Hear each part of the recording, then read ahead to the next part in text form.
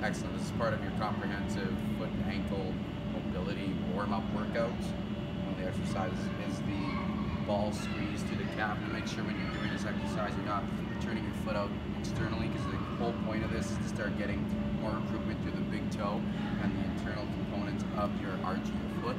Make that a little bit stronger and more responsible and having more mobility. So I'm going to place this ball, hopefully everything's working well, and place it a little bit lower.